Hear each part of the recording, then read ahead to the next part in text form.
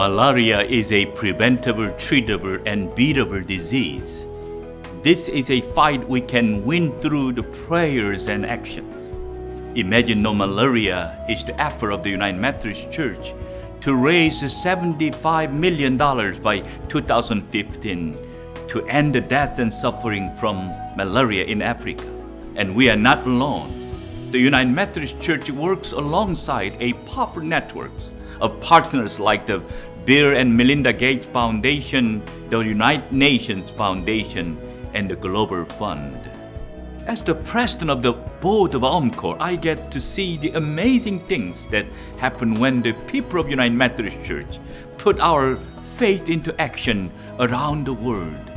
And as the bishop of the Wisconsin Conference, I am excited that we are involved in this important campaign. This year, the Wisconsin Conference has committed to save 100,000 lives by raising $1 million for Imagine No Malaria. I challenge each church and each person in the Wisconsin Conference to get involved with Imagine No Malaria now through your prayers, advocacy, and financial gifts.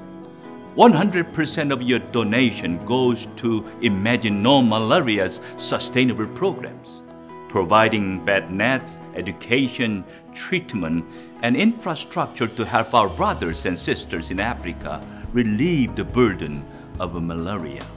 We serve a God who can do immeasurably more than we can ask or imagine.